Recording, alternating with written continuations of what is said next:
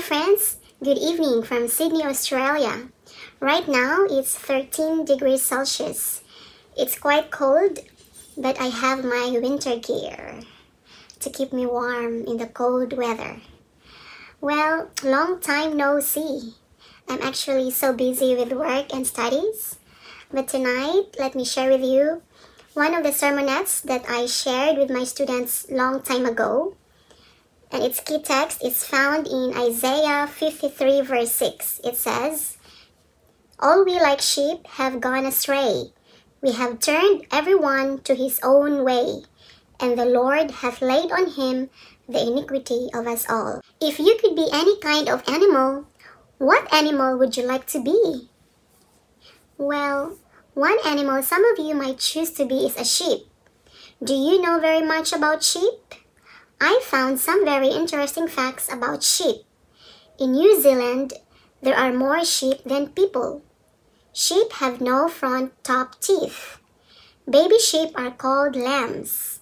A lamb can find its mother by the sound of her bleat.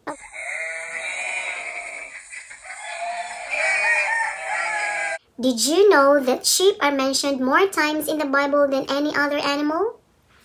Sheep and lambs are mentioned about 400 times in the Bible. The children of God are referred to as sheep throughout the Bible. Why? It's because we humans have so much in common with sheep. For example, the sheep aren't very smart. If a sheep tries to go through a hole in the fence and the hole is too small, he will just keep on trying to go forward instead of backing out. We keep on doing the same things over and over and expect different results. Sheep are followers. If one sheep moves, the others will follow even though it may not be a good decision. If a lead sheep jumps over a cliff, the others are likely to follow what other people are doing, even though it may be harmful to us. Sheep sometimes wander. They graze without paying attention to where they are going. They may be unable to find their way home even if it's within sight. We sometimes wander too. We stray away from God, what God has taught us to do. Like the sheep, we sometimes can't find the way home even if it's in plain sight.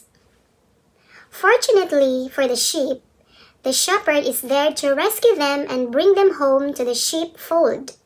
Fortunately for us, we also have a shepherd to rescue us and lead us home. The prophet Isaiah said, "All we like sheep and have gone astray. We have turned everyone to his own way, and the Lord hath laid on him the iniquity of us all." He was foretelling that Jesus was coming to rescue the straying sheep. All of us like sheep have gone astray. Fortunately, we have a shepherd to lead us home. Jesus is that shepherd. I'm going to sing a short song which is entitled "Gentle Shepherd."